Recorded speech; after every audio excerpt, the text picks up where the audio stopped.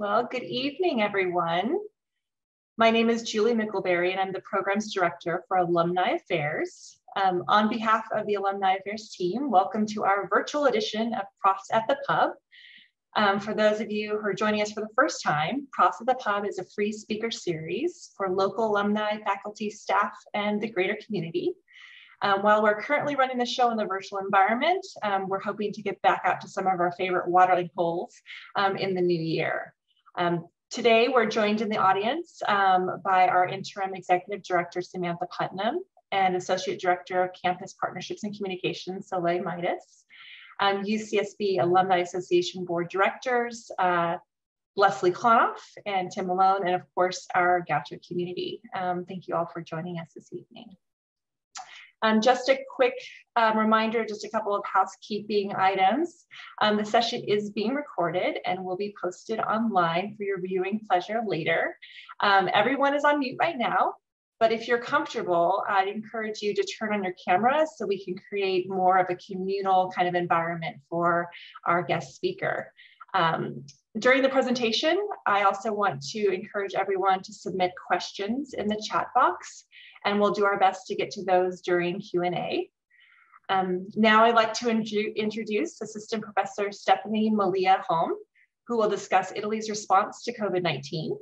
In her talk, Teaching the Pandemic, Italy in the Age of Coronavirus, she will examine pressing concerns that came to the forefront during the pandemic, such as how the privilege of immobility intensified disparities and how politics intervened to value or not to value the life of one over another.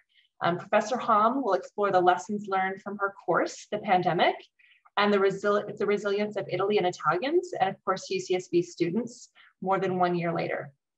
Professor Hom lectures on modern Italy's colonialism, migration, and tourism history.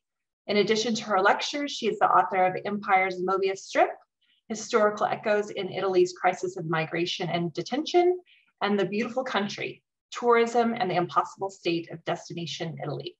Welcome, Professor Hom. Thank you so much, Julie.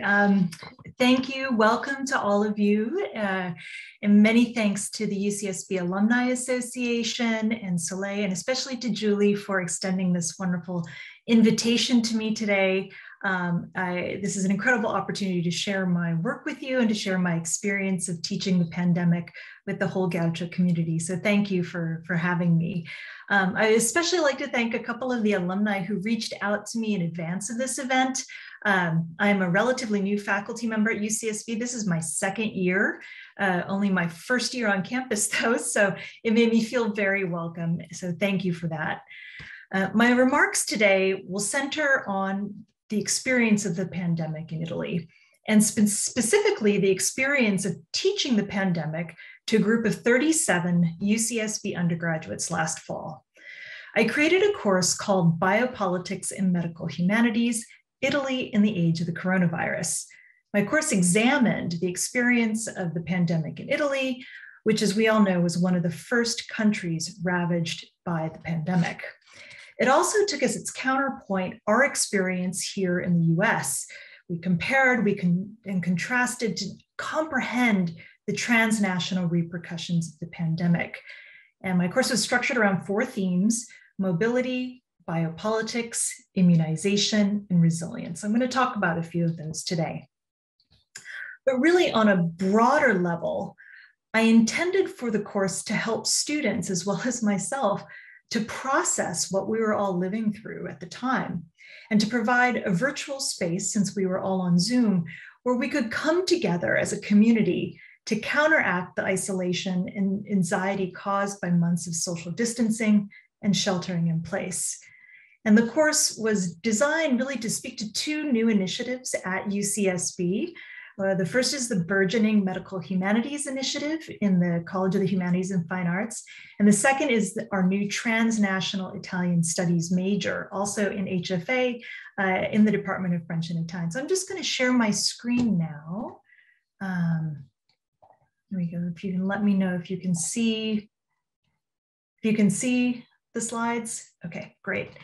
So the medical, just quickly wanted to share the Medical Humanities Initiative is a program that aims to give students interested into going into healthcare the critical thinking skills they will need not only to succeed in the field, but also to thrive.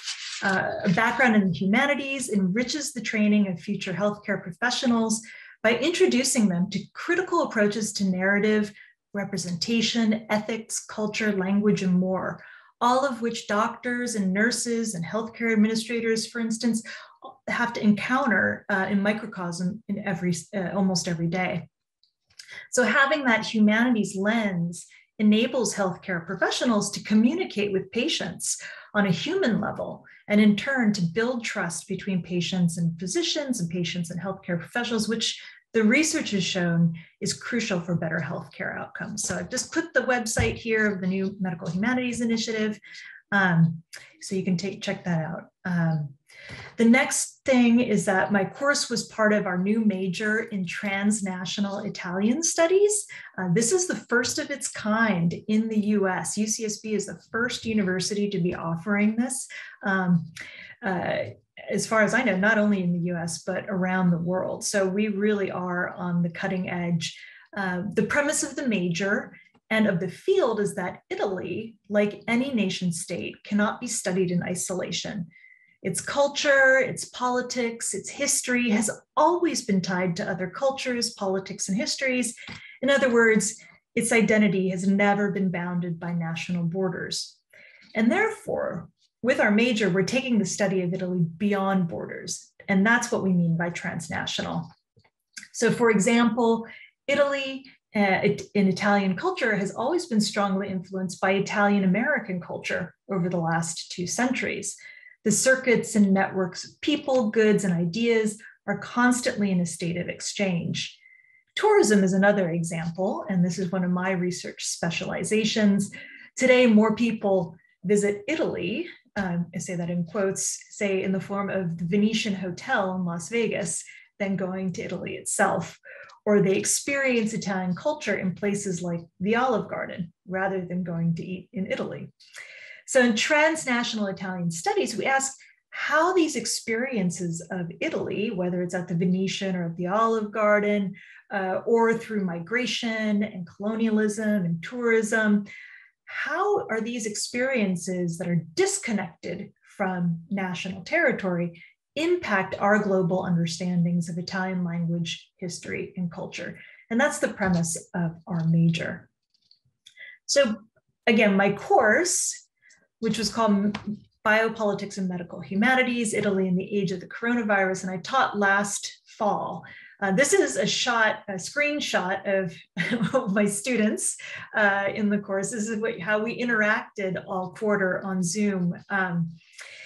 We took this transnational orientation as our premise.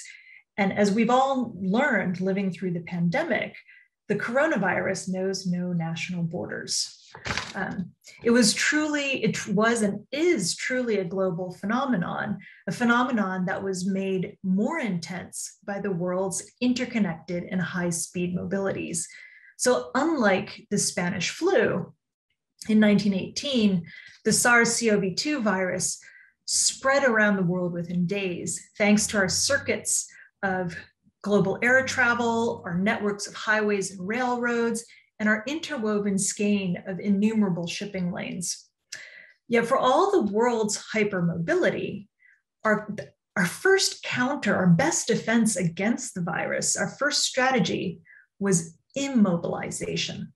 I think we all remember the stay-at-home orders, sheltering in place. And it was this aspect of immobility, of immobilization, that really caught my attention. I've spent years researching mobility.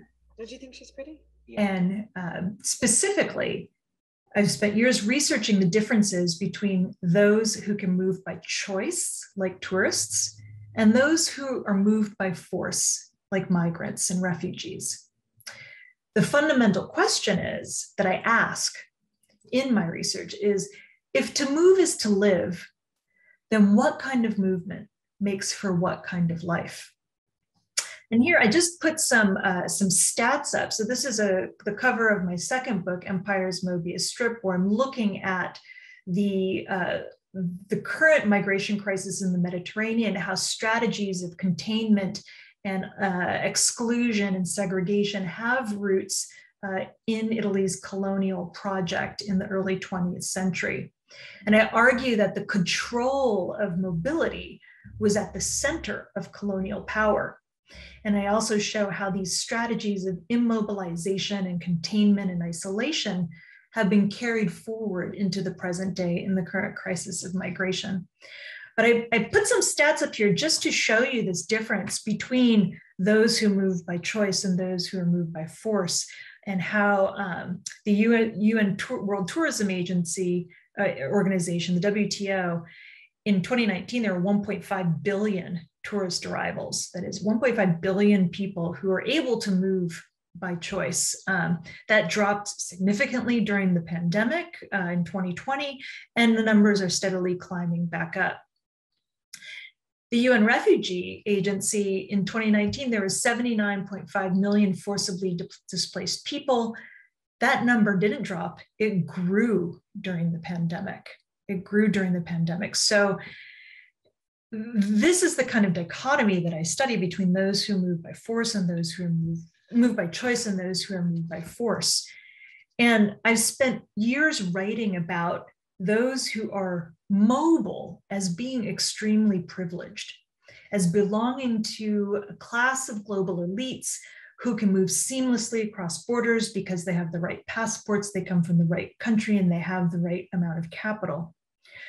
Those who are not able to move so freely, like refugees and asylum seekers, because they hold the wrong passport or they come from the wrong countries and they move in the wrong ways, they're not free to move, but yet they are immobilized in places like migrant detention centers, in third country holding areas, in smugglers' houses. So there's this sense that being able to move is a privilege, and that being immobilized, if you are trying to move in the wrong way, is the vast majority, as you can see here, forcibly displaced people are being immobilized in one place.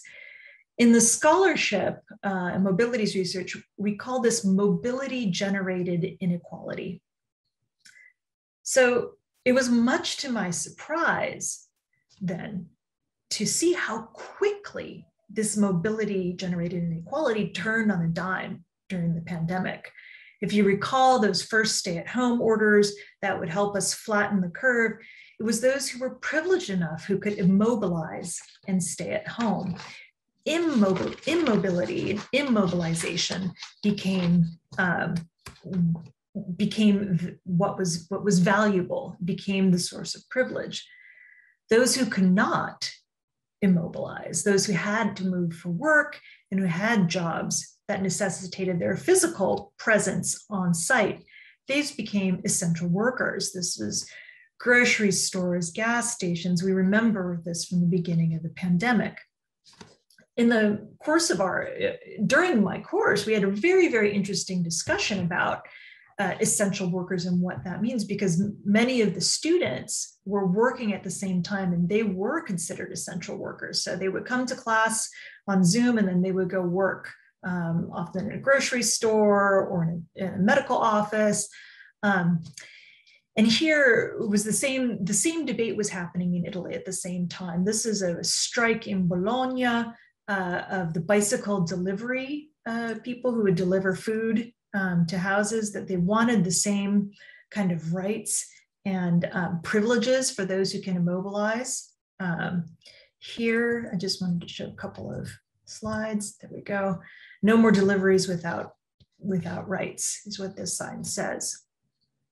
And I remember in our discussion, our students were saying that this designation of being a hero just went too far for them, because the essential worker as hero, didn't last very long, and essentially, behavior returned to normal in some ways after that.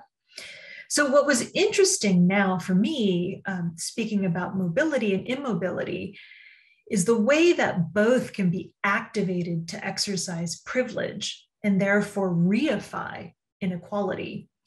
For the class of global elites who were hypermobile before the pandemic, if one had the means, one could now travel, or if one so chooses, they can also stay at home and telecommute. So it is now the control of both mobility and immobility that delineates power and privilege. And we really saw this set into relief by the pandemic. It's no longer just controlling mobility, but both mobility and immobility. So mobility and immobility were one part of the course, and the next part was about biopolitics. Biopolitics is defined as the sphere wherein politics intervenes in biological life. We drew on works from French philosopher Michel Foucault. Maybe some of you have read him when you were at UCSB, and especially an Italian philosopher named Giorgio Agamben, and another Italian philosopher named Roberto Esposito, who writes about immunization. And in the course, we discussed the two fundamental questions of biopolitics. What is the value of life, and who or what has the power to value life? And I should also say we discussed what is the value and the non-value of a life, or who has the power to value and devalue life. So we're always looking at the back and forth, value, non-value, to value, and to devalue. One of the most obvious examples that we discussed in relation to these questions were the decisions that doctors had to make about who would get care. In Italy, at the beginning of the crisis, there were not enough hospital beds or staff to care for patients, and doctors were forced to triage. It was a dark harbinger of what was to come in New York just a few weeks later. And then as the pandemic wore on, the surges that occurred again and again, and especially over the last summer with the Delta variant. It is a doctor's charge to do no harm, but then how does one discern what harm might be? These are the questions debated in the realm of bioethics, yes, but also, and especially in the realm of philosophy. We discussed at length the recentering of life as the primary charge of politics, and thus the primary charge of government. This is a fundamental shift that happened in the 17th century, according to Michel Foucault. For millennia, he writes, man remained what he was for Aristotle, a living animal with the additional capacity for political existence. But modern man, and I'm using that as Foucault did, modern man is an animal whose politics places his existence as a living being into question. If one places one's existence as a living being into question, if the politics place existence into question, then it raises questions like, and this is what we debated in the course, when does life begin? And when does life end? We see this in the news today with the law surrounding abortion in Texas. This has been the subject of innumerable, it's still ongoing legal battles right now. When does life begin? When does life end? This has also been the subject of innumerable legal battles too. And again, who has the power to make these decisions? What is the value of life? Looking at value as a noun, what is the worth of a life? And then how do you value life? This is the ethical question. And then the question I posed to the students was, is there a point at which life no longer has value? That is, life that is not worth saving or living. And how do you know? How do you know that point? So, of course, this led to a lot of different debates and discussions, and I'm happy to take this up in the Q&A, but I wanted to share one of the last points of the course, the last movement of the course, is we talked about resilience and how has the pandemic transformed us, and how do we give meaning to our experience? We began this portion of the course by discussing grief and grieving. For the scale of loss on so many levels throughout this pandemic is still incomprehensible to us. And we just surpassed the 5 million deaths worldwide and 750,000 here in the United States. And we know that these estimates are likely to be undercounts. In our course, we discussed the 5 stages of grief outlined by Elizabeth Kubler-Ross: denial, anger, bargaining, sadness, acceptance. But more importantly, we also discussed the 6th stage of grief, which is finding or making meaning. This stage was added just a few years ago by David Kessler, who was Elizabeth Kubler-Ross's longtime protege, who worked with her on a number of these publications. And in this sense, how do we find meaning in the pandemic? What have we learned and how have we been transformed? In Italy, there was a sense of trying to make meaning by forging deeper community ties during the pandemic. And this is one of the lessons we can glean from Italy, that the pandemic helped to forge deeper ties within communities. The countrywide effort, some of you might remember the countrywide effort that people came together every evening and sang on balconies. And in 2021, there really was a sense of coming together, not only on the level of a national community, but also as a country in relation to victories in things like the Eurovision Song Contest, a contest that was founded after World War II precisely to bring European countries together in peace after war had devastated the continent. It was brought together by gold medal winning performances in the Tokyo Olympics. And most importantly for the country, the victory in the European Soccer Championship, the 2020 UEFA Cup. Similarly, UCSB students made meaning out of the pandemic by forging deeper ties with their families and their communities, including our university. In their final projects, I asked them to reflect together on their experiences of the coronavirus pandemic. What were your high points? What were your low points? How have you changed over the last few months? And building on those reflections, they were asked to develop and share a creative project that expresses for them the transformative power of the pandemic and that which has helped them to find meaning in the experience. And I just wanted to share a few of those projects with you today. So one of them here, one group created a storytelling website in which they all documented how they found meaning in loss. And so this was, you can click on that link there.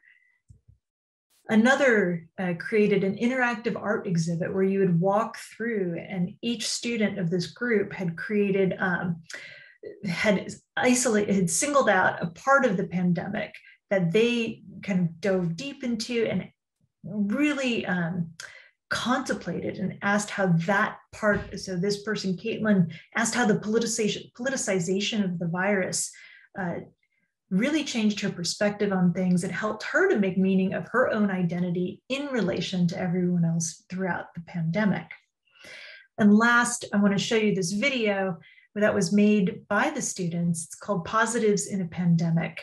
And I'm going to hit play here. One word I would use to describe the pandemic is chaotic, stressful, horrible, pretty boring, divisive, foul, stress, monotonous, unpredictable, not knowing what next week is going to look like. Navigating just life, work, knowing that it's out there is a little scary. I don't know, every single day is kind of the same. They all blur together. Every day we hear different stories and there's different headlines. So we're just very much out of the loop in so many things, I think. Una cosa positiva durante la pandemia è il fatto che nonostante fossimo distinti, lontani, mi sentivo comunque vicina alle altre persone. A positive thing that came out of the pandemic was just like the gratitude I gained from realizing all the things I take for granted. I've definitely taken the time during the pandemic to focus on my health, both mentally and physically. I really enjoyed the virtual teaching I have. It has given me much better hours, more time to spend at home with my family and animals. Access to these crazy cool resources are available to a lot more people that may have never gotten that opportunity before. During the pandemic, I learned to appreciate my time with like family and friends. And I don't think a lot of people before the pandemic appreciated that time at all? For me, people have definitely started to value life and family and friends a lot more in like strengthening of relationships. And I think that has changed for the better. Even if they're not the same as they would be like during a normal school year, at least I'll have this year that like a lot of good came out of it, even during like a hard time. One word I would use to describe. And that is it for my portion of this talk. Thank you very much, and I look forward to hearing your questions. Let's see. All right, we have a comment. I'll go ahead and just read straight from the chat from Jane. She says, "This has been so interesting, Stephanie. Thank you. I love the questions that you pose to your students about what helped them find meaning in the pandemic, and wonder if you had the chance to ask the same of Italian students." Jane, I have not yet had that opportunity. Thank you for the question. But I will say that next on the horizon, the next course that I'm teaching in the winter is a course in Italian, and it's called Scritture Pandemiche, or Pandemic Writings, because over the last year, there have been a whole swath of books that have been published in Italy. They're diaries, pandemic diaries, they are letters. There's been an incredible burst of creative activity. So the students in my next quarter will be analyzing these writings and translating. They have not yet been translated them into English. And, we'll be doing translating in terms of language, but also translation in terms of culture as well. And we're a year later from when I taught this course last fall. And I'm curious to see where students are at UCSB and in 1 year since we first taught that other course. Great. And so I'm going to share a question that you received before we hopped on our Zoom. And that was from Soleil. And she was asking you how you decided to teach Italian studies. So I don't know if you want to share sort of. Sure. Yeah. So my career path is long and circuitous, but I have I came to Italian studies from a background in international relations. So in college, I studied political science. The nation state was always at the heart of my work. I did study Italian and German in college and studied abroad in Vienna in Austria. And after college, I ended up getting a job as a reporter for a daily newspaper in Colorado. And it just so happened that the Italian national ski team was practicing in the ski area next to my office, and my editor sent me out to interview them. And it was the years of Alberto Tomba, if anyone remembers, Tomba la Bomba. He was world champion back in the day. And I ended up doing the entire interview in Italian. And the the provost of the local community college system had heard I had done this, and they had been wanting to have an Italian course there for a long time. And they asked me to teach a course in conversational Italian. So that's what I did. And as I was teaching, I thought, this is something I could really do for the rest of my life. And that was the impetus for me to first moved to Italy, and I got the equivalent of a high school diploma in Italian. And at the same time was still working as a freelance journalist while living there, and then returned to the States to go to graduate school at UC Berkeley. So that was how I came into the field. Thanks, Soleil.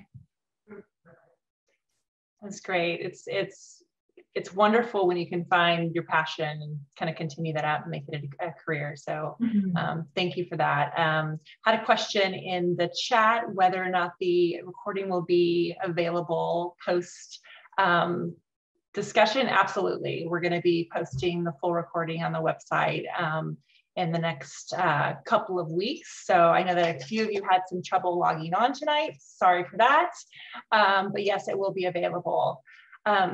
So I have, as you're all thinking about your more questions for Professor Hom, I will ask another. I know that the media played an enormous role in the spread of misinformation in the United States. So I'm wondering if you could share a little bit about how the media impacted the response and resiliency in Italy. Now, that is a great question. And we did an entire segment on the infodemic that was happening at the same time as the pandemic, which is the spread of not only misinformation, but disinformation, that is the active creation of bad information. And in Italy, there was a parallel phenomenon, but not necessarily to the same degree. So there were, they were called negationisti, negationists, people who didn't believe the virus existed. There was also a segment of anti-mascherinisti, anti-maskers, and there is actually a segment of anti-vaccinisti, anti-vaxxers in Italy as well, but not to the same extent here. What we saw with the infodemic and the mis and disinformation in Italy was really related to the right-wing party of Matteo Salvini, who was the, I think it was the time he was deputy minister of the Interior, actually. And this is a person who, if anyone knows anything about Italian politics, he belonged to the League Party, the Lega Party. It was formerly called the Lega Nord. This is one of the furthest right-wing, xenophobic, racist, incredibly political parties that has centered in northern Italy. For a long time, this party's platform was centered on seceding from the Italian nation state and creating its own country called Padania. But in the same way that the right has come to power in the US, it has these sort of populist movements have come to power across Europe as well. And Salvini's party represented that in Italy. And it was through that party, through tweets. Often Salvini would simply retweet things that Trump would say, and that would get circulated. So there was this transnational aspect to the circulation of mis and disinformation as well, occurring mostly through the right of the Italian political establishment. So I hope that answers your question, Julie. No, it really does. Thank you. Thank you. Softball question here. I've never been to Italy, but I'm sure that you have. What is your favorite place to visit in Italy? Oh, that is a very good question and a very difficult question, because I have many favorite places to visit in Italy. And I will say, when I was working on my first book is all about tourism. And I had to go and be a tourist. So I had the opportunity to spend a summer in Venice. And what I was doing in Venice was I was following groups of American tourists and groups of Italian tourists and comparing and contrasting their differing experiences of the city. And they were very different for the most part. But the city that I know best is Rome, because I've lived there for almost 3 years all told. So it's a city of contrast. It's a city that keeps on giving. It's the center it's kind of the beating heart of Italy. It's old and new, light and dark. It's really this city of chiaroscuro. And so that would be my first recommendation to anybody who is going to Italy. Thank you. I will definitely make note of that. So, well, last call for questions for the professor. And if we don't have any more, then I'll just give you the opportunity to give a final thought, and then I'll make a few announcements. Sure. Well, let's see, I think I saw one more question. We do have one more question that just came in. Yes. So you talked some about resilience and grief. I'm imagining there may be greater familiar support systems and other rituals to help Italians cope with grief compared to the US. What other mental health supports are available there? Great question. That is a great question. Thank you, Carrie. I agree that there's a greater familial support system. It's much more common to find extended families living close together, not necessarily in the same roof, but certainly in the same town.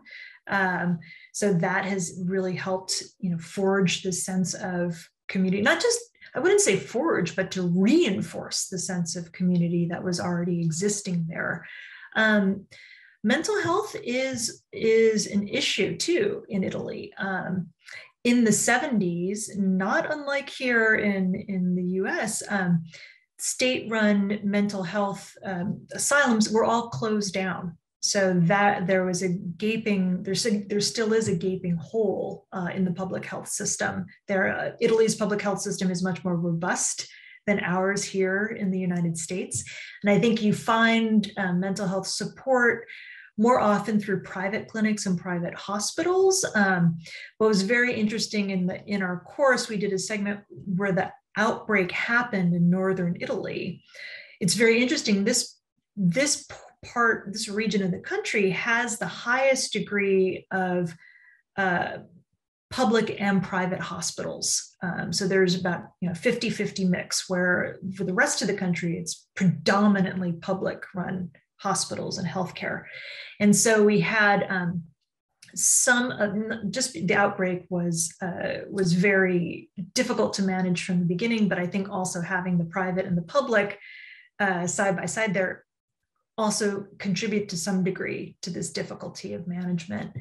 But I think both Italy and the US, we're kind of coming to a place where there's going to be an incredible amount of grief that for not just the two countries, but the world.